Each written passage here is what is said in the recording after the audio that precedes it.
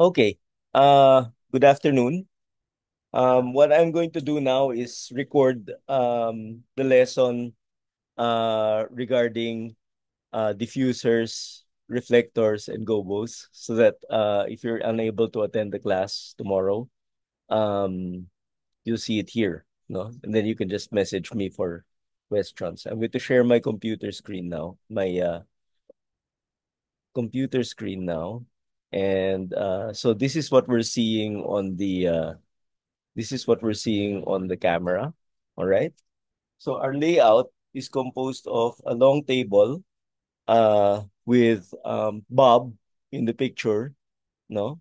So he's our model now. As you can see, I'm using available light. No. Like I told you, all we use for this plate is this window light. Everything else is in the dark. Okay, so Rap is holding our tools. No, we'll be using different tools to show the different effects. Okay, and then later on, I'm going to zoom it in, all right, so that you can see what the effect is on a tighter screen. Okay, so we start using, this is plain undiffused window light, all right? So my exposure is just about right. I am at 1/25th of a second at f5.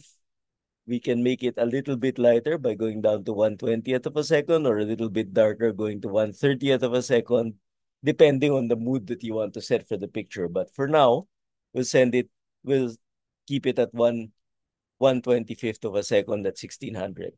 Okay.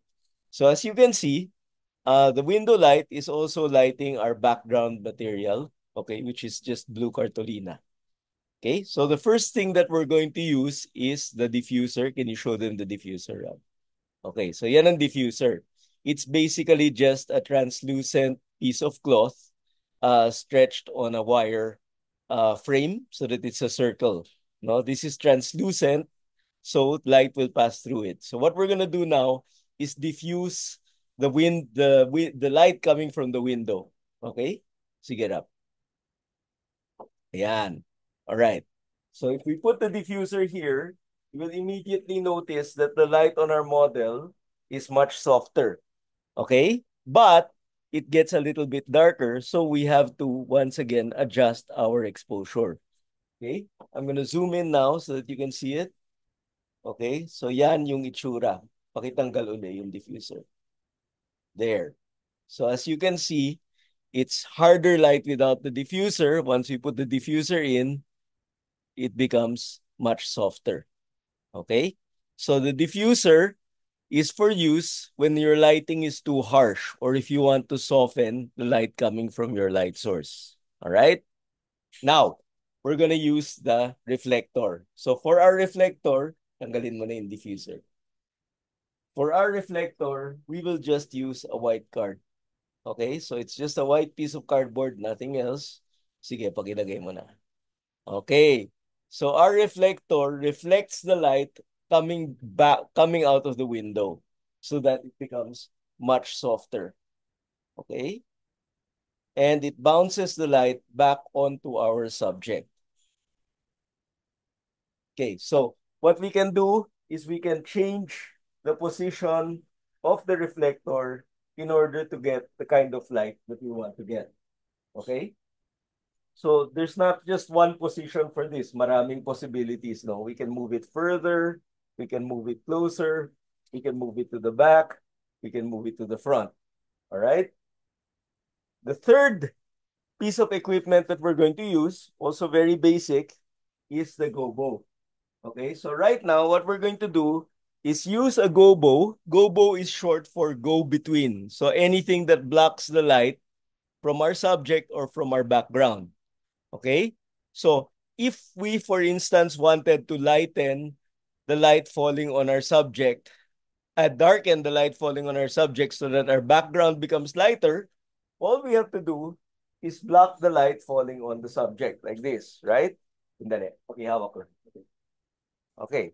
So we're now blocking the light falling on the subject. Of course, we have to adjust our exposure. So I'm going to bring this back up to 1/8 of a second, 1/16 of a second. And so now you can see that our background is much brighter than our foreground. Okay, so this is useful if you have a background, for example, that's white and you want it plain white. We can just block the light falling on the subject so that our background becomes brighter. Or we can use the gobo to block the light falling on the background. Doon. Hindi. Yan, block mo lang. Yan. Okay? So, yan. Again, adjust our exposure. And now you can see that our background is almost black. Okay? So this is just an approximation.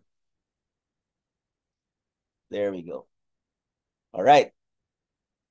Okay. Now, there are different kinds of gobos, no? So we're using this black sheet to show a basic demonstration. We can cover our subject, we can cover the background. But what if we want to generate something a little more interesting? No? So we can use the gobo in direct sunlight to generate shadows. Dali ah.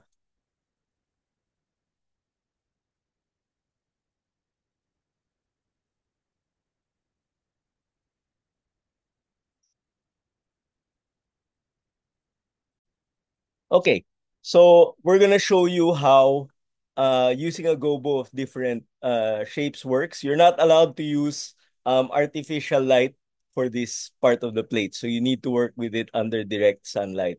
But for the sake of our demonstration, since we don't have direct sunlight coming into this room, we're going to use artificial light. Okay, so I'm going to go back to sharing my uh, camera screen.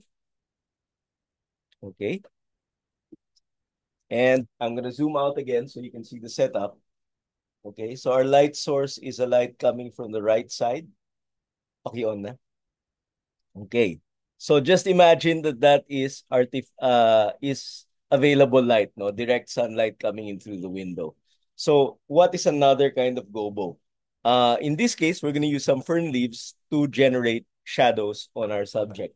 Okay? So, for example, we can place this here. The closer our gobo is to the background, the stronger the shadow, the further, the weaker the shadow. Okay, okay, so I'm gonna zoom it in so that you see the effect. Layo mo ng konti. Kita yung leaf. Ayan. Okay? So there. That is the use. That's another use of a gobo. So we can use a gobo to generate shadows. We can use a gobo to block light hitting our subject or our background, or we can use a gobo to generate interesting background patterns or even shadows on our subject. All right. So can we combine these things? A reflector, a diffuser, and a gobo? Yes, definitely. So I'm going to demonstrate that to you now. Okay, so I'm going to zoom out so you can see the setup. Okay, I'm going to get the diffuser now. Sa new reflector natin. Okay. We're going to place the reflector to reflect light back onto our subject. All right. We're going to use a diffuser to diffuse the light coming in. And we're going to use a gobo to create an interesting shadow background, shadow pattern on the background. Okay. And if I zoom in, you can see the effect, right? Now, since we're using artificial light, we constantly have to adjust our exposure in order to fit the lighting that's hitting as you can see, the light darkened a little bit outside. So we needed to adjust the exposure. Okay? So that's it. Your plate will be a demonstration of all three of these effects, no? One at a time. So what I'll require you to do is show three examples using a tabletop and available light coming through a window. All right. So you're going to show diffuser, reflector, and gobo, or any combination you want to try. Now, if you don't have a diffuser at home, you can always cut a frame using cardboard and use tracing paper, or you can buy one of these portable reflector kits that you can get on Shopee. They'll be useful definitely for the next sem. That's it for now. I'll share this with you after the class tomorrow. Thank you.